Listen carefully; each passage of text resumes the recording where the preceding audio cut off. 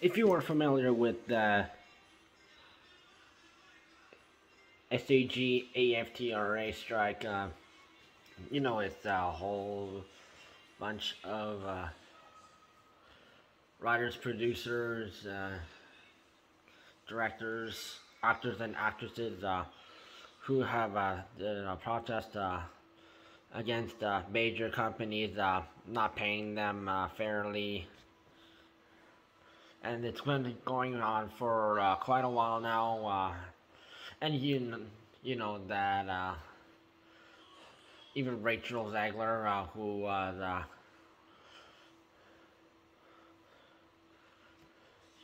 was to play Snow White, the Latina actress who was there acting, wearing Snow White costume, acting all oppressed.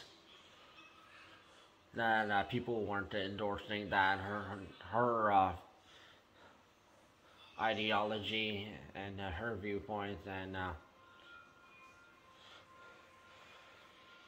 also the Canadian industry is also affected because we have Canada, we have the ACTRA, which is also the union where media companies, located in Canada, are also not paying the writers, producers, and directors, actors, and actresses properly. So there's been several projects where TV shows and movies are to be released have been postponed for a later release date until they can continue making them or film them in certain locations. So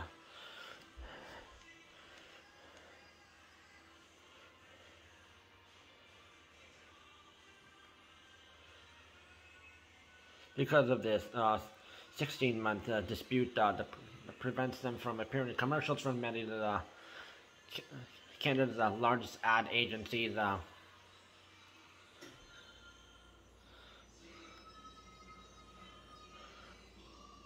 And such people such as Kate Ziegler, who said, "I'm now in a position where I'm very serious of at risk of losing my home." Which Kate Ziegler does commercial voice work. She says, "Like a lot of Canadian, my mortgage has skyrocketed. That, combined with the loss of stable income that I've had, has created a really challenging problem for me." And not just the acting thing that Kate Ziegler is talking about, but Canada's income has increased. So people are choosing to leave Canada or go to other places like Australia to where it's maybe more cheaper.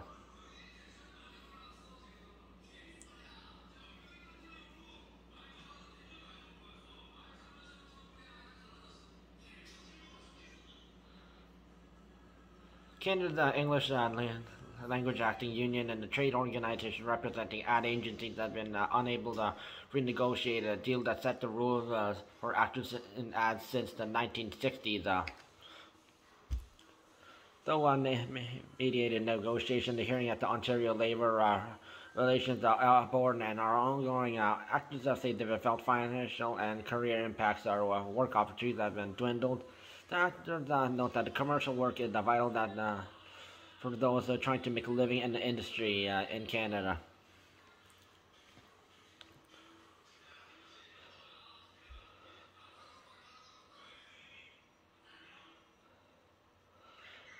And the dispute going on is Canada doesn't make these. It's usually major companies with branches in countries such as McDonald's Canada. So they would hire Canadians to feature in these ads. So it would be different than official McDonald's, which is based in USA. So So what ads you may see in USA compared to the McDonald's ads you see in Canada are completely different.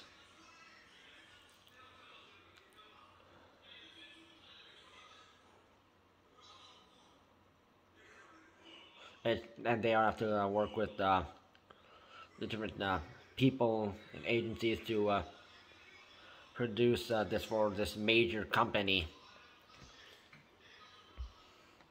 And these agencies are currently represented by the Institute of Canadian Agencies, the ICA. And these actors in Canada who have to speak English are under the ACTRA.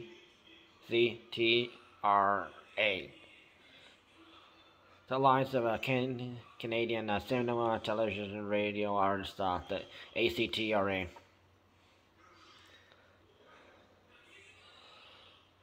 Since the 1960s, the ACTRA and the ICA will work together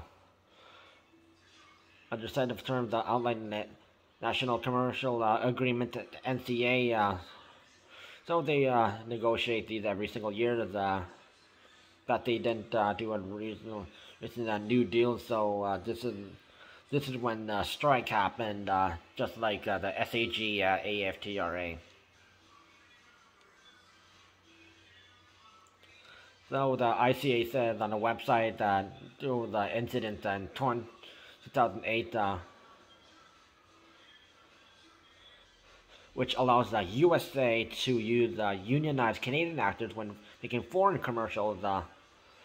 So they would have to use like a third-party company to emerge on their behalf.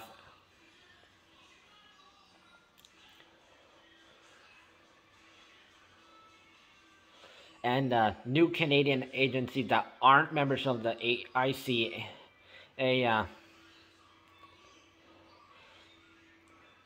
that can use non-union and union talent.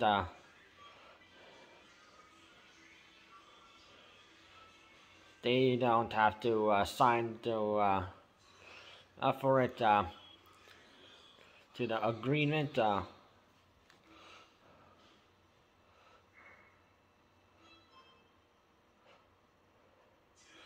And since this was not dealt with, they were just left it, and this issue started.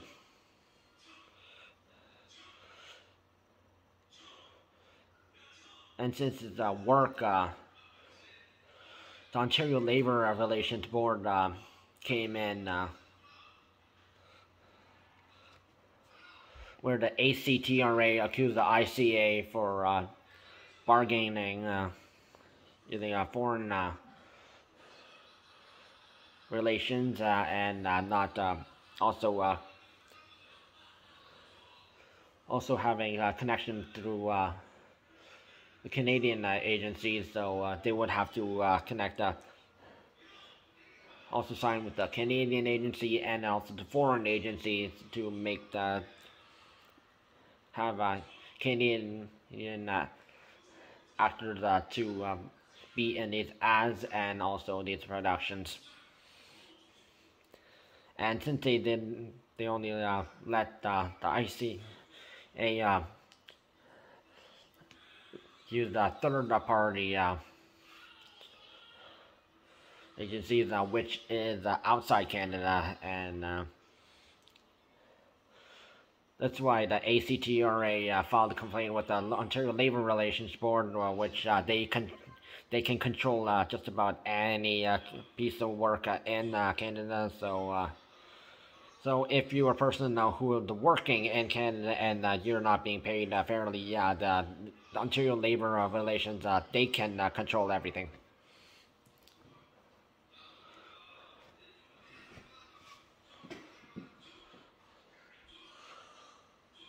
ACTRA President Eleanor Noble and ICA President and CEO Scott Knox did not respond to the online negotiations that have been going on. So, Kate Ziegler, she said she also had to do some second and third jobs, which she also did a waitress job, and also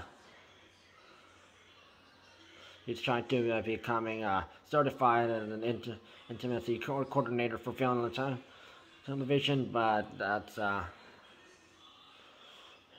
and she says to walk out and to try the comparable income elsewhere, it's been incredibly challenging. I'm an actor and an artist. I don't have a lot of job experience outside what I've been doing for the last 15 years. And it is the requirement to, if you want to have this job, that you want to have this job, but you didn't pick this major in high school, and you didn't go through this in college or university. Yeah, you're going to have to start all over again.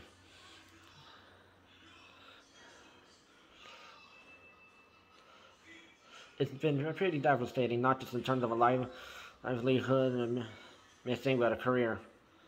Which Dina Pino, who is also an actress who did commercials in Toronto before April 22. We're not hobbyists, we're professionals. We dedicate our careers to it.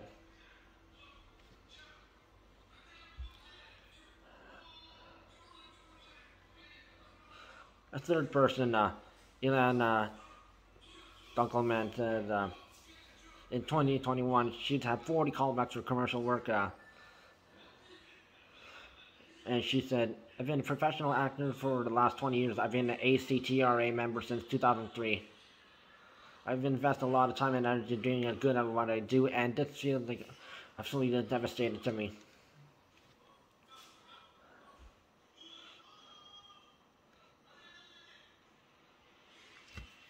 So all these actors and actresses who tried to get these jobs and they got notifications, sure, we've selected you, so you can come in at this time. But now the fact that people like actress Ilana only got 3 compared to the 40 in 2021 really shows a lot of something that's going on in the industry.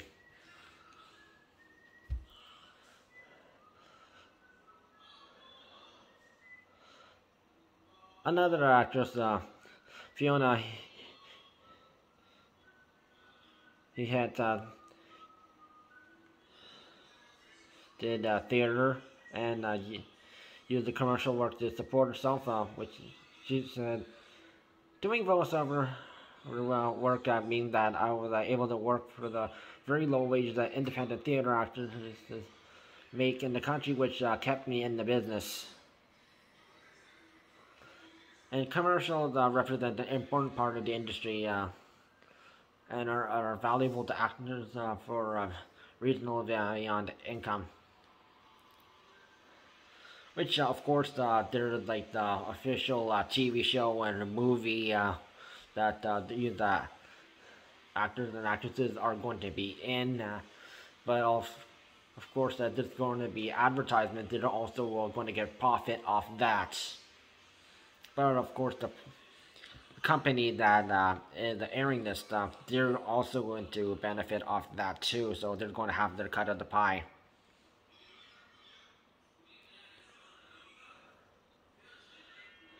Fiona says, I would say the lateral success in their business is not financial, but actually visibility.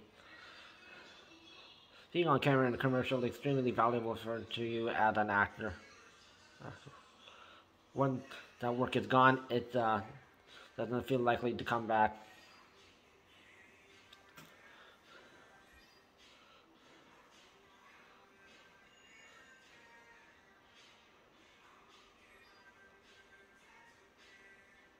Although some companies like the to see, which is a Quebec media agency signed to the NCA.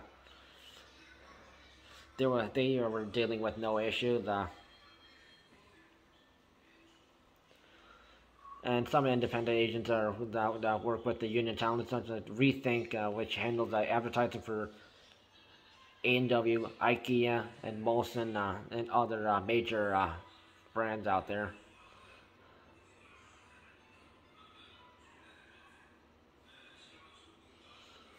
Josh Colm, who is the editor at the Canadian Advertising Marketing Trade Publication Strategies, has said that agencies involved in dispute might still be producing ads using non-union actors or flooding them around the consumer testimonials, user-generated content, or any information that doesn't involve a voiceover.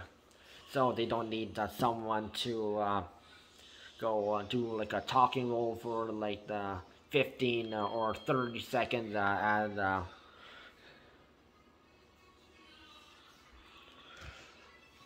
and because of this, you may have been very hanging on your seat. You can't wait to see like these productions filmed in Canada, such as Welcome to Derry, which is a movie that is the prequel of the It and It Chapter 2 movie that is filmed in Port Hope, Ontario, Canada. That is where the set was all recorded in filmed in downtown Port Hope area. For the first one, 2017, and then of course the second one, 2019. And they were trying to film it, which they had like the set and everything. But July 12th happened, and then SAG-AFTRA strike happened, and everything was scrapped. So if there were still some posters still up that was for the filming, but such as like a fake company advertisement that will be still up, but because of the Writers Guild and the people who made the It movie and It 2, and they're going to make it Welcome to Derry. It's the same people from the USA that unfortunately they're going to postpone it, and who knows when they're going to officially film that movie. Murdoch Mysteries was also filmed a couple times in downtown Portland, and it's all because like the town is very old style, and a lot of buildings are more than 100 years old, and U.S. towns, they don't really have that. So they picked, okay, let's just film it in this small town in Canada. So they did it.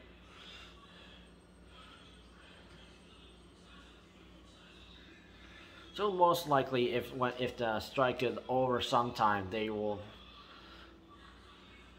might do it again in 2024, and unless if it takes a longer time, 2025. By the likes of it.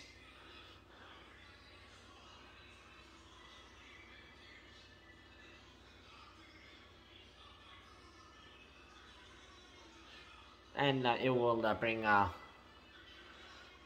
tourism into downtown Portland, which usually the people who usually come into town are from the GTA, Greater Toronto area.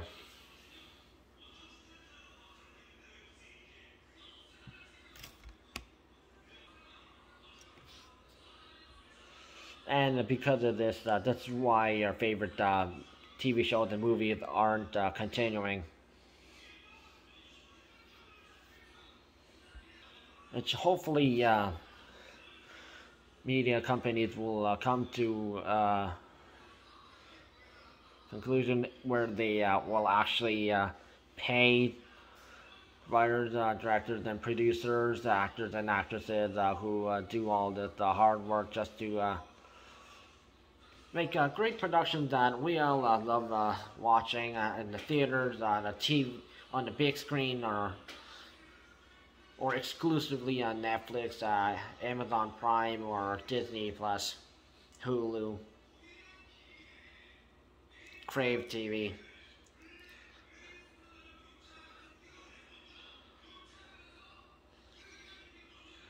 Otherwise, it's all going to be shut down, and we won't be enjoying anything.